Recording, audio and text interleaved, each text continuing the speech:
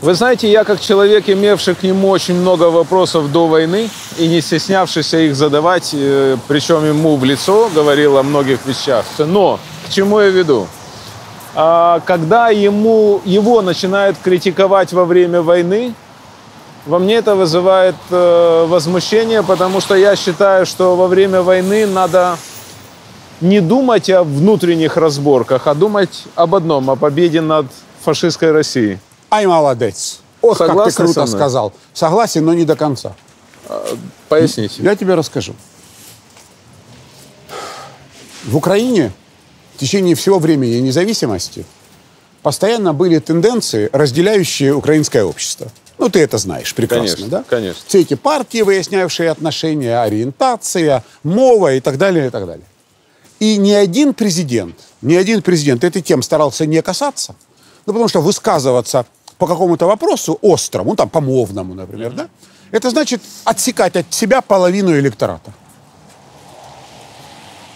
В истории нашей страны был период, когда рейтинг президента был не просто космический, а такой, которым не бывает. Ну, например, в дни Харьковской операции. Да. Вот в это время президент имел возможность заткнуть всех. Заткнуть всех. Всех, кто продолжает делить страну. Всех, кто кричит «чемодан-вокзал». Всех, кто вообще руки хоть чуть-чуть протянул к народному добру и что-то украл. И так далее. Он мог заткнуть всех. Потому что у него была такая поддержка, такая любовь. И этого не произошло. Он этим не занимался тогда. И это обидно. Ему было чем не заниматься. Не до того, правильно. Вот я тебе про это говорю. Ну, хорошо, я могу об этом пожалеть. О том, что он не заткнул тех. Почему не устроил показательно пару процессов над людьми, которые стравливают людей. Над ворюгами, которых во власти. Над тем, чтобы... У нас нет ворюг во власти. Ну, у нас есть в местной власти. Вот эти взять просто публично и проанализировать бюджет вот этого города. Вот посмотрите, на что они тратят деньги. Если бы президент это все нам всем показал, то и показал бы направление, и тогда это сделано не было. И это продолжается сейчас. Продолжается сейчас. И как мне не нравилось это до войны, так это мне не нравится и сейчас. Когда есть некий человек, который выполняет какие-то функции, потом раз, и на следующий день его снимают. А за что его сняли? Ну, если он плохой, скажите, за что?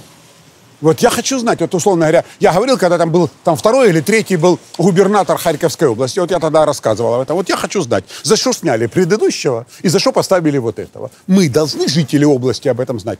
Теоретически должны. Я не могу, вот скажи просто, я имею право... Немного ли вы на себя берете? О, молодец. Это я как бы иллюстрирую твои вопросы по поводу того, разве эта тема каким-то... Это критика президента или это просто элементарный и здравый смысл? Может быть, человеку в силу занятости это в голову может просто не прийти. Мы можем подсказать. Или подсказать это значит стать оппозиционером. Я могу сказать, например, о том, что... например, я прекрасно помню, как я когда-то писал о том, что в Румынии корь. В Румынии корь. И она будет у нас. Ребята, срочно надо принимать меры, прививать детей, спасать, так далее, и так далее. Это все было просто проигнорировано. В Украине заболело корью 200 тысяч человек. Сколько из них умерло, сколько получило осложнения, это отдельные темы. Но это было неинтересно, неинтересно. Хорошо. Вот сейчас в Хорватии, например, вспышка коклюша. Коклюш – это тоже болезнь, связанная с прививками, понимаете, да? Вы думаете, к нам это не придет? Да черт побери, придет.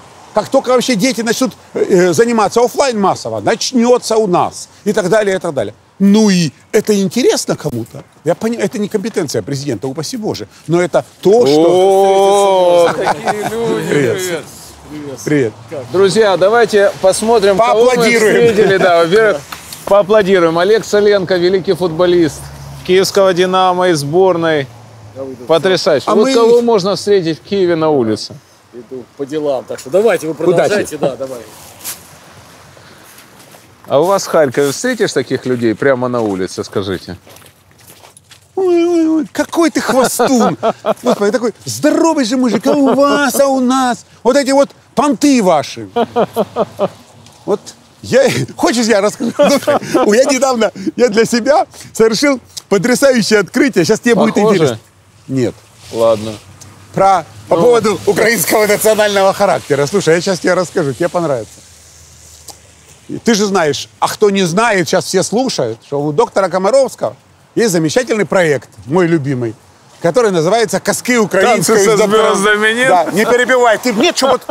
Нет, чтобы сказать, люди, вот кто уважает меня, кто любит Комаровского, подпишитесь. Мы говорим о том, чтобы продвигать украинскую мову не через страсти фарисеев, а через любовь, понимаете? И для этого есть проект. Что ты головой киваешь, лысая? Я согласен со всем. Лысая башка, дай пирожка. Так вот, у нас есть проект у меня, который называется «Казки, українською» с доктором Комаровским. И я там записал украиномовную версию сказки, которая называется «Репка». Репка. Вот это «Посадив дід репку». Да. Да? И я с удивлением обнаружил, что українська народна казка під назвою «Ріпка» відрізняється від російської принципово. Зараз я тобі розповідаю. Значить, у чому тут річ? Дивись, от, допустим, дед, он пытается дергать репку, да? У него не получается. Он что делает? Зовет бабку, да? Да, он зовет бабку, дед тянет, бабка тянет деда. Это русская версия. Украинская иначе все. Вот никто, вот сейчас вот нас тут, ребята, никто не поймет, чем украинская. Дед тянет бабку? Да.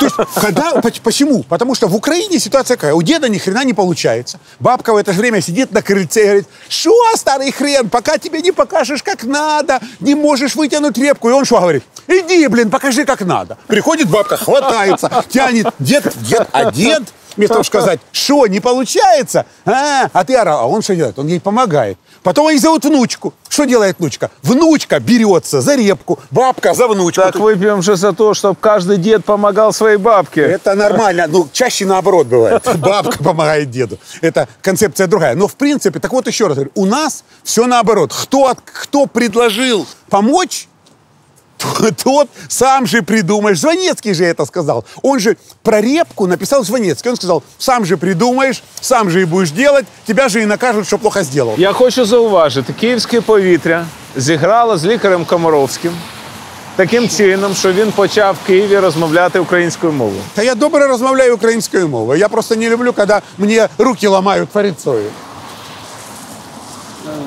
Я хочу вернуться... Слушайте, как красиво, да, скажите? Ты суть репки понял да, или конечно, нет? понял, не дурак же, конечно. А ты знаешь, что у меня на канал сколько прибежало россиян с криком, я написал: «Репка, украинская народная казка». Мне просто так сколько их прибежало с криками: да вы что, уже нашу репку воруют, это наша сказка.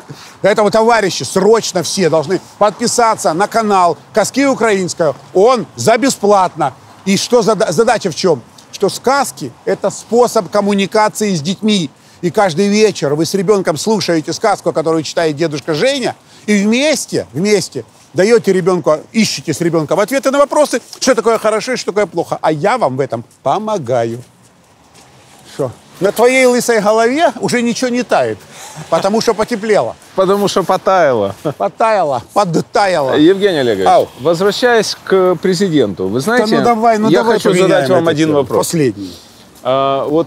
Это ж каждое слово повыдергивают, извратят, будут кричать: Комаровский. Нельзя извратить неизвратимое. Я вам задам один вопрос. Вы знаете, мы же его помним и хорошо знали легким, воздушным, красивым, смешливым, остроумнейшим человеком. Война превратила его в человека с бородой, с синяками жуткими под глазами, с загнанными глазами, уставшими до предела просто. Вам его жалко? Не больше, чем всех нас. Не больше, чем всех нас. У меня есть огромное количество людей, которых... Нет, наверное, жалость – это плохое чувство. Говорят, что нельзя жалеть, надо сострадать. Ну, вообще, жалеть не надо. Жалеть не надо. Если вам кого-то жалко, то вы должны думать о том, как этому человеку помочь. Я не могу помочь президенту, поэтому жалость к нему не имеет никакого отношения.